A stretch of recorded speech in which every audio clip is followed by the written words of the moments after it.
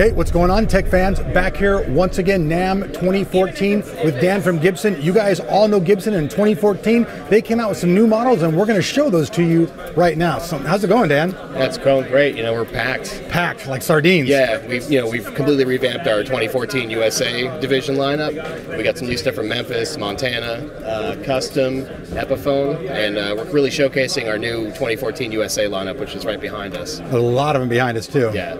So let's talk a little bit about this SG that you have in your hand right now. Well, this is one of our new products. This is the SG Futura. It's a new guitar we came out with this year. It's your typical SG body shape. It's got a couple new features. We have a new Sidewinder P90, which is kind of a humbucker on its side. It gives you a nice P90 sound, but it's also noiseless, and you can tap the coil as well. So oh, wow. Cut down the output a little bit. So coil tapping. Oh, wow, all right. And we also included an active 15 dB boost. So you just click it and you get a boost up instantly? Yep. Sets it at 15 decibels. Battery pack is in the back right here. Does that work like really good for like when you're going to play your lead? You click it and all of a sudden you get a boost without a pedal? Yeah, exactly. Yeah, it adds up to 15 decibels worth of gain, which is cool. And then what's the E-tune? You think this thing automatically tunes itself even? It's a new standard feature in a lot of our USA products this year. We've got the mini tune.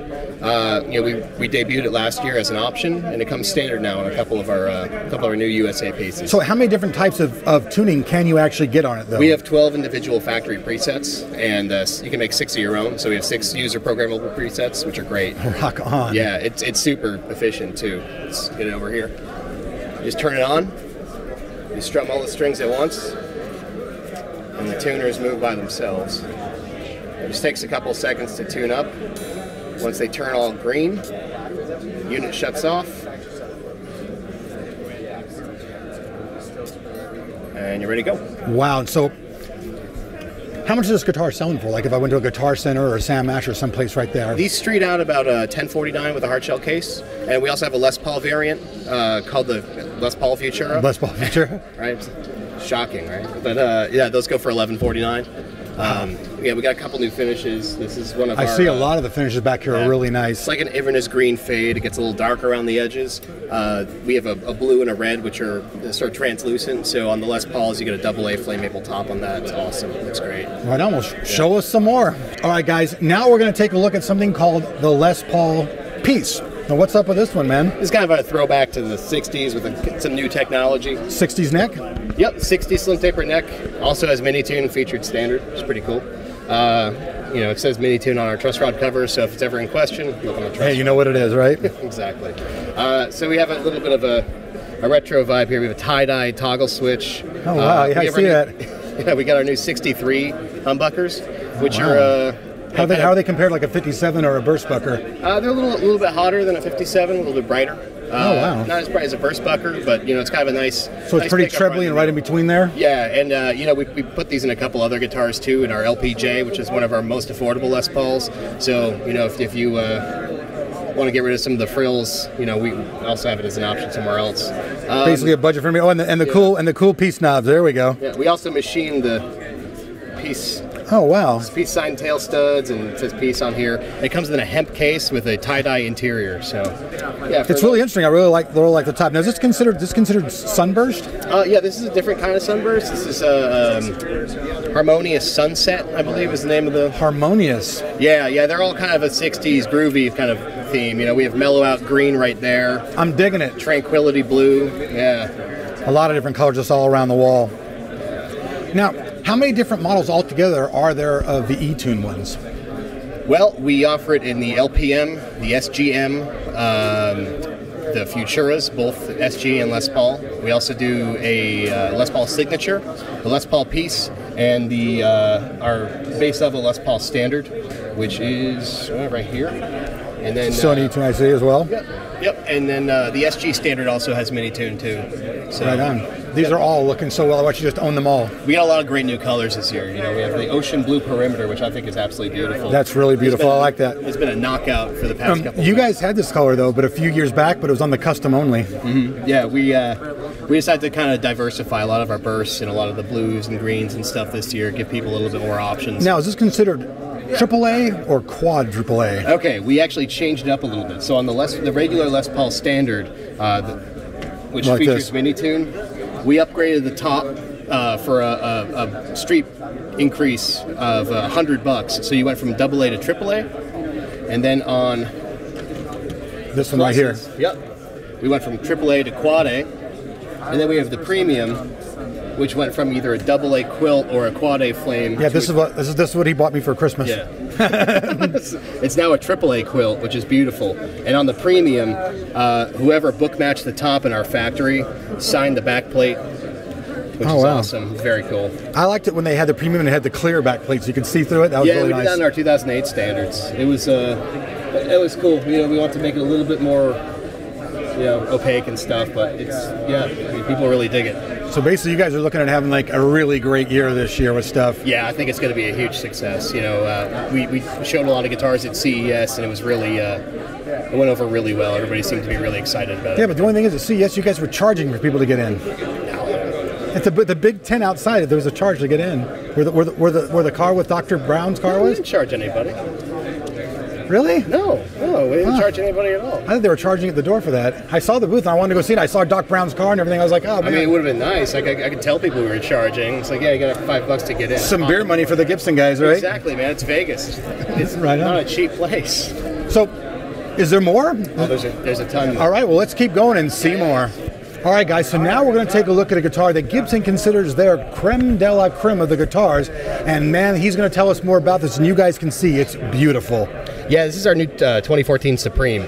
For anybody who remembers the Les Paul Supreme from the past few years, we've really kind of changed it up a little bit. Suit and tie guitar. Suit and tie. Absolutely, yeah. This is gold hardware all the way around. Yeah, this is for when you've reached baller status, right? So, obviously the biggest thing is, it's a semi-hollow guitar now. We have bound F holes here, Quad A top, AAA back, double bound, 5-ply, custom style binding. You have a 498T in the bridge, and we also have this floating Johnny Smith style mini humbucker. Now, did you guys design this pickup yourself?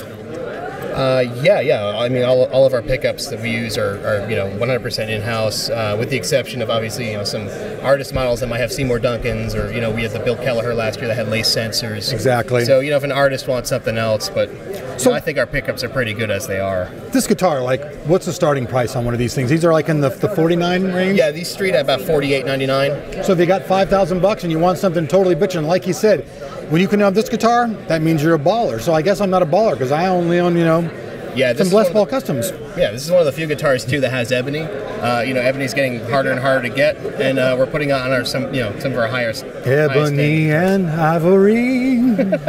Yeah, exactly. So how many different colors does this particular model come in? The only ones I've seen it in, because we just released it, are the Heritage Sherry Sunburst, and we also have a Seafoam Green over here,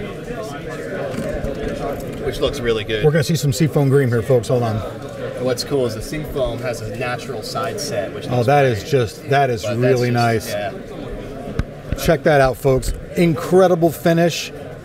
Really nice gold tone hardware. Cuts make it look so elegant.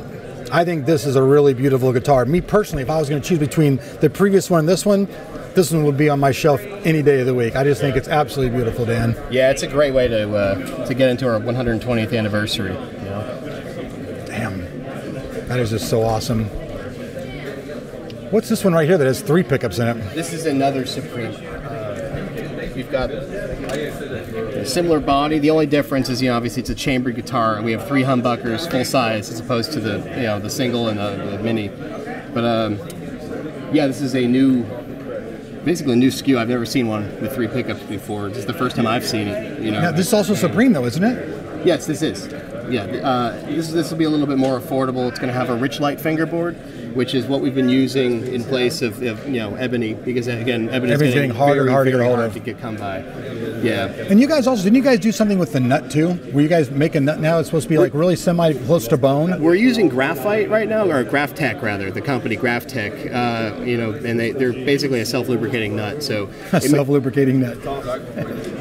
It mitigates gotta love that. Yeah, it mitigates a lot of the problems with getting hung up on the brake angle and stuff. So it works out really well, and it helps the guitar stay in tune a lot better. The quality of the stuff we're putting out now is it just gets better and better every year. Have you guys ever thought about like working with like Evertune, a company that makes like the Evertune bridge, like the guitar when you Evertune, never have to tune your guitar again? Have you ever heard of that product? I haven't, no. If you get a chance, you should check it out. Evertune makes a product where once you install it, you never have to tune the guitar ever again. It's pretty incredible. They're working with a lot of companies, and it'd be great to see them on a Gibson guitar. Very cool. They're on my Gibson guitars. I'll have to check them out. That sounds great. Yeah. All right, folks. So now we have something that's really beautiful. This is their new J15 guitar. This thing's supposed to sound and look incredible. And this is it. So tell us just more about this new guitar. Well, this just came out of the Montana division, which is where we make all of our acoustic guitars. This is the J. Not Hannah, Montana, right? No, Bozeman. No. Okay. Hannah, Montana. We didn't want a lawsuit. So yeah, this is great. It's the most affordable Montana piece we've really ever put out, and the great thing is that this is all 100% North American tone woods that are used. You've got a walnut back inside, which looks great. It's kind of similar to rosewood a little bit. Sitka spruce and a eastern maple neck, 3-piece with a walnut stripe going down the center. And what's like the entry price on these ones coming out, Dan? These go for $14.99, and generally it's kind of hard to get a Montana high quality guitar for under $2,000, but in the past couple of years we've released some more affordable models that don't really skimp out on features either. This has an LR Baggs Element, electric pickup in it, so you can plug it right in. Great for a gig, and for $1,500, I don't think there's a better guitar out there on the market that really even comes close to this. Right on. That's going to be great because acoustics are just the easiest, man. Yeah. Play them anywhere you want, take them anywhere you want. And with that resurgence in like Americana and folk and kind of roots music, acoustic music is getting much bigger. It's coming back again, yeah. Absolutely. So right on. All right. Well, Dan, thank you so much for your time. It's my pleasure, man. We appreciate doing it. Yeah, thanks for checking it out. Folks, we'll see you guys for more videos here at 2014 NAMM.